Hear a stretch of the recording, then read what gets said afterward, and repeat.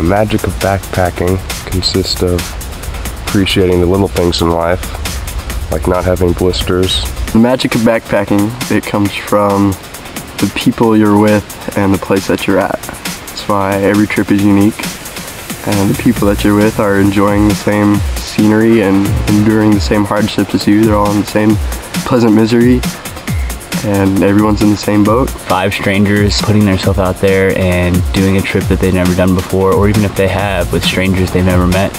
You get to meet great people. You can find friends for all your life. Everyone having a common experience of cold stream crossings. Sharing food together. We have climbed like 6 mountains. Sometimes I can't breathe.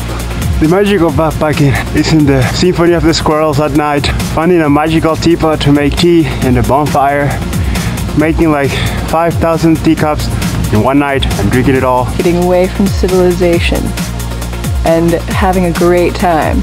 Not wanting to leave their sleeping bag in the middle of the night because it's too cold to go to the bathroom outside.